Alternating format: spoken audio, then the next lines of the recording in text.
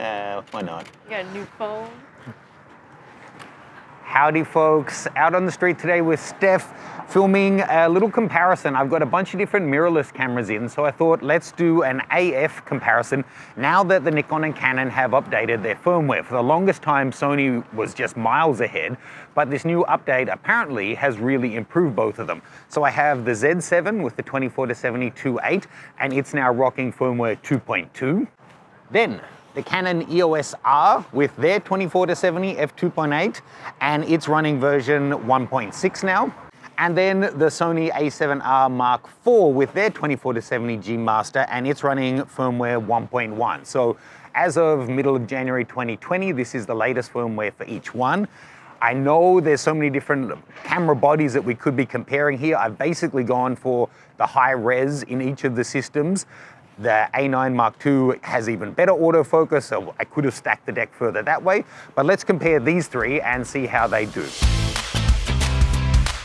In this episode, we're going to do a series of tests indoors and outdoors with the Canon EOS R, the Nikon Z7, and the Sony A7R IV, doing a bunch of different trials to see which one has the best and most accurate eye autofocus. Before we jump into it, folks, this video is brought to you by us. We put out a couple of great videos every week, free here on YouTube, so please make sure you're subscribed and have turned on notifications. Do up or down, what do you call it, like or dislike to let us. Dislike it, like no, it. no, no. Our goal for this year is to improve our content. So if you like the video, please like it. If you didn't like it, let us know so we can refine the content over time. And if you want to get more in-depth tutorials, Steph and I have filmed 3 complete downloadable series now: Off-Camera Flash Guide, the Wedding Photography 101, where we staged our entire wedding, and Implied Nude Portraiture. You can find links to all of those below. Now let's get into the review. So on this first little shoot, I can tell you the Nikon, it's certainly better, but I do still find it a little inconsistent. Sometimes without really moving, it's just seeing face. Sometimes it's going all the way into eye. And sometimes it's just like picking up on a button on her jacket and thinking that's it. And I have to hit OK to unlock it from that face to find the actual face. So the Canon is working really nicely, locks on.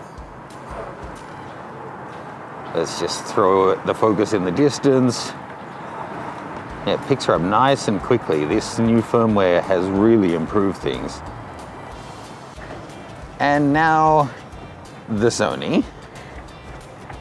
Okay, so certainly goes much finer in terms of the eye. So yes, in that kind of a situation, all working just fine. One thing I'm really curious about is from how far away will they detect a face and then an eye effectively? So let's go somewhere and put a bit of distance between Steph and I and see which of the 3 picks her up first.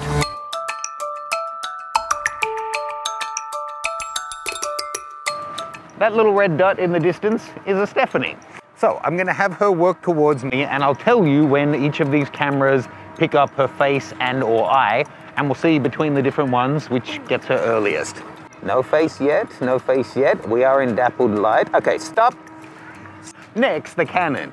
So we've seen what the Sony can do. Let's see when this picks her up, again at 70 mil. Come at me, bro. Nothing yet. Oh, stop. Back, back, back. Little back. Okay, so that is Canon. It's a couple of feet closer, so you could say it didn't do as well, but it instantly got the eye, whereas the Sony went straight to face and didn't actually get the eye yet, so maybe even better. Next up, the Nikon. Okay, stop. Okay, so there is face. So pop something down there and just come a little closer. I want to see how far until it gets eye. Okay, there. Wow, so the Nikon was the worst in terms of picking up the face, but then it took until like 8 feet away to actually get the eye. I want to just redo the Sony to see, that was when it got your face, to see when it gets the eye, because I think Canon may be in the front. Again with the Sony, let's see how it does. Yep, got the face the same spot, and eye is There, okay. Okay, so... Eye is about the same. Yeah, so the eye is about the same as the Nikon. The Canon shattered it by far, like double the distance, got the eye. So now let's try it by obscuring it a little bit. Next up, we did a test to see how the cameras held with moving twigs in front of Steph. Now for this, I put the twigs about halfway between us so that they weren't completely blurred out anyway by the aperture, and we shot them wide open at f2.8. Now the Sony did a really good job of staying with her. It did jump off once or twice, but it quickly found her again, whereas the Canon took a lot longer to re-find her once it had fallen off. And the Nikon did maybe the best job of all of them and really stayed nicely with her throughout this series.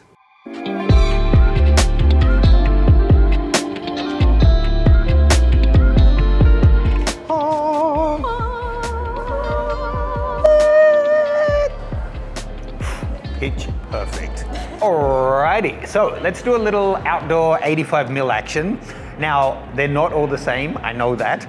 The Nikon is a 1.8, the Sony is a 1.4, and the Canon, oh my God, is a grapefruit, is a 1.2. So I will shoot them all wide open, but to do the actual comparison, I'll shoot them all at 1.8 so it's somewhat comparable, and we're gonna see how it focuses through this.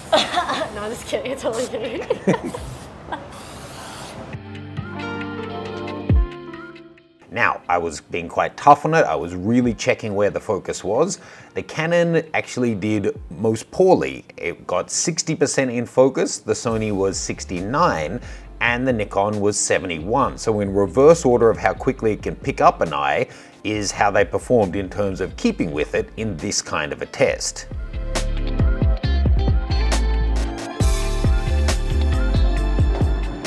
One thing though, only this one has animal eye. So let's see what kind of a hit rate I do before we go in. I'll put this on animal eye. The others I'll just try and lock it on the animal's eye, and let's see what kind of a rate we get. That's an excuse for you to play with puppies. Let's go.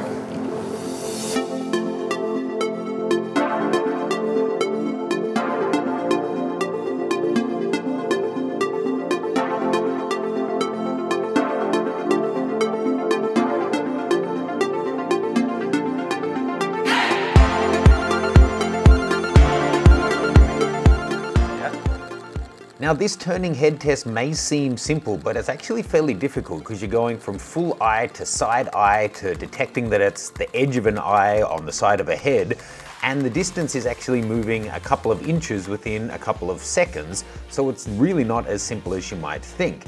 In this one, it was actually in the same order. Canon 60%, Sony 74%, and Nikon 83%. So Nikon actually ahead there again. Oh, come on, you got XQDs and that you got a buffer like that? Shh.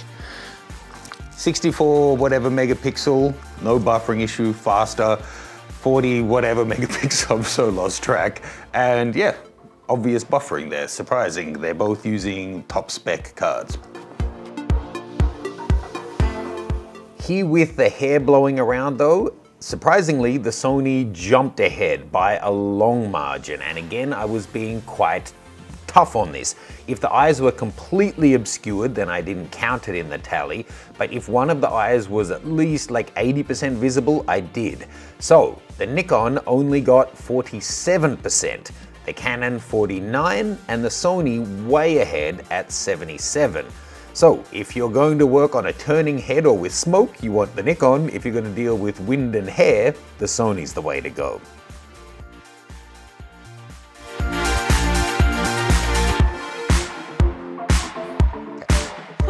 All right, so takeaway, and I know people hate this kind of a conclusion, I will give a definitive. However, the long short of it is, they're all doing really well, and I don't think that any of them are that far ahead that unless you are starting from scratch and deciding which system to go to, if you're a Canon shooter, I would say most likely go for Canon. If you're a Nikon shooter, go for Nikon. If you're a Sony shooter, stay with Sony.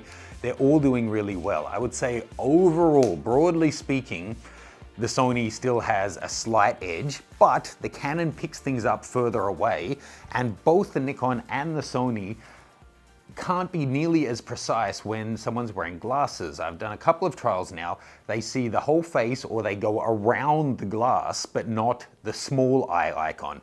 Whereas the Canon was able to get the same result with or without glasses. It still is able to go for the eye behind the glasses, which is a pretty cool result. So they're all doing really quite well. It really comes down to, I would say, if you're looking for buying advice, the most developed ecosystem, Canon and Nikon, if the development of their adapter continues and you're able to make use of EF and F mount glass, then that really changes the whole prospect. But right now, it's just that Canon and Nikon have such different approaches. Nikon released the Z6 and 7, both quite high-end bodies, but then have gone for f4 zooms and 1.8 primes, whereas Canon have released two kind of a mid-range and a low-end body, but then are releasing these epic lenses, the 1.2 primes and the f2 zooms. It's a really different approach. I think they're both trying to signal in their own way that they are taking this whole thing seriously. Are you good there? Yeah, I'm just looking at the photos. Yeah, that's a great one. What is that? That's the I didn't say wall? that. No, of course not. Hope you found that useful, folks. If you want to find out the full specs and pricing on the Canon EOS R, the Nikon Z7, and the Sony A7R Mark IV, check out the links in the description below. Please do like, sub, let us know what you think of the video, and we'll see you soon.